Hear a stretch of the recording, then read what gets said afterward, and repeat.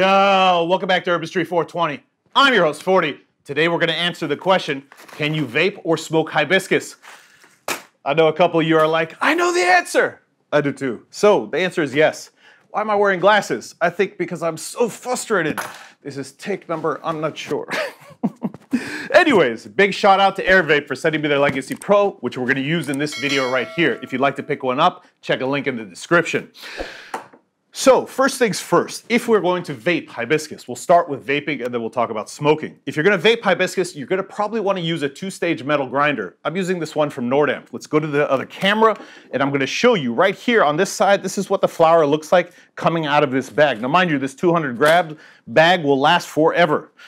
You want to use a metal grinder because the reality is these pedals are so hard, you know what I mean? They're like hard as a rock. They could stab you. You know what I mean? So two-stage metal grinder is ideal. You don't need the third stage because you're not trying to get any keef from your hibiscus, etc. So a two-stage metal grinder, exactly what you want to use. If you want to pick one up because you don't have one, I will have a link to this grinder in the description. So after turning this a few times, you might find, and we'll empty it here in the middle so you could see it best, right?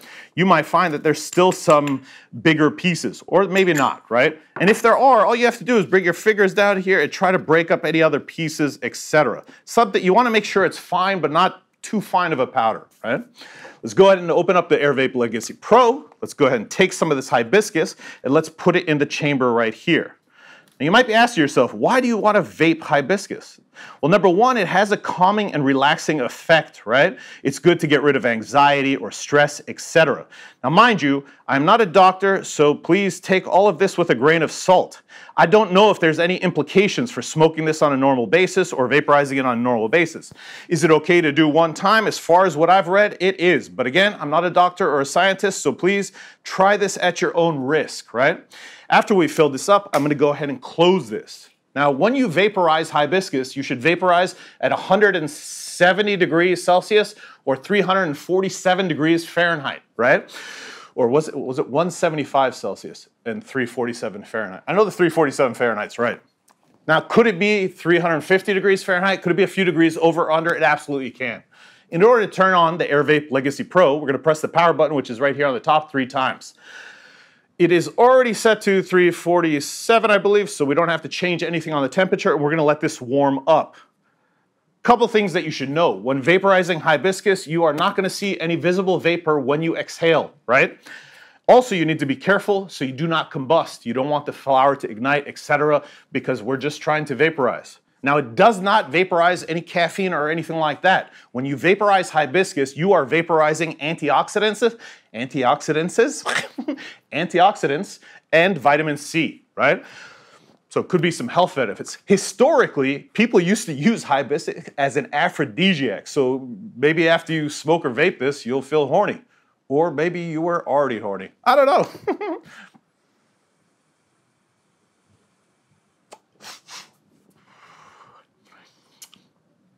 On your lips, it tastes like you drank a hibiscus tea. It's very prevalent, it's very pronounced, and it is very distinct. You know what I mean? You don't see any visible vapor, and it definitely has you relaxed. I think the level of frustrated I am right now is through the roof because I don't know how many takes I've done of this video, and it's problem after problem, like an audio problem one time, that this time I forgot to set the other camera. Anyway, so normally, I think I might even stop, like walk around for an hour or something because I'm so frustrated. But I'm a little relaxed, and I think it's because of the hibiscus, huh?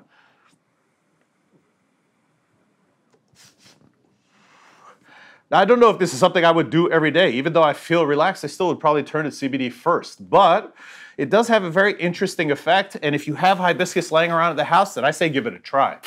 If you don't have hibiscus laying around the house, the reality is I bought this for like 10 bucks off Amazon, and it will last forever, I think, unless you use it in teas, which I currently am not. But I guess that's how I'm going to have to go through the rest of this, right? So it's nice. It's got a relaxing effect. If you have it, I recommend trying it in a vape. We're going to turn the vape off by pressing the button 3 times. I did roll a joint here of 50% hibiscus and 50% another flower, a green flower, right? Whatever flower you want to use. But one thing I'm going to point out before I light it, because you'll notice the joint's already been lit. is that the hibiscus flower is not going to stick to other sticky green plants. And so therefore, sometimes when it's burning, a big piece of cherry will fall off because it wasn't stuck or whatever. So pay attention, because one of the takes, I was smoking this and the cherry fell on the carpet and burned the carpet. I was like, I won't repeat the words I said, but I was a bit frustrated. Let's go ahead and light this.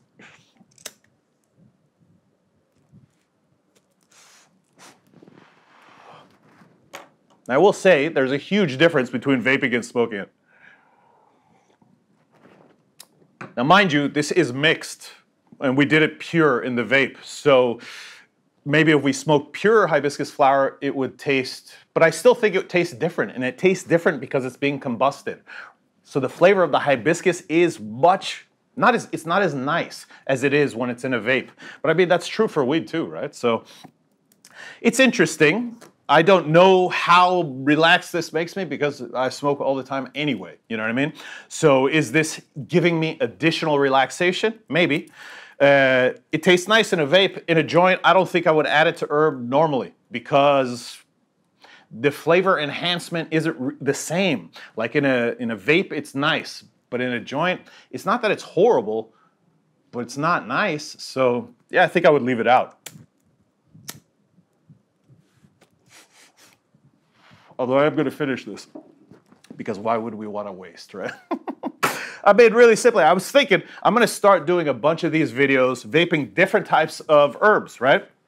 I think we'll do mint, we'll do ginger, you name it. Guys, gals, everybody, if you have a question, leave it in the comments. I'm going to stop this video because I don't even know if it's good, to be honest. Usually I know by the end of the video, but I think this hibiscus has got me on loop or something. I don't know. Guys, if you have any questions, leave them in the comments. I hope you liked this video. If you did, please like, share, subscribe. You know the deal, baby. Till next time, I'm out.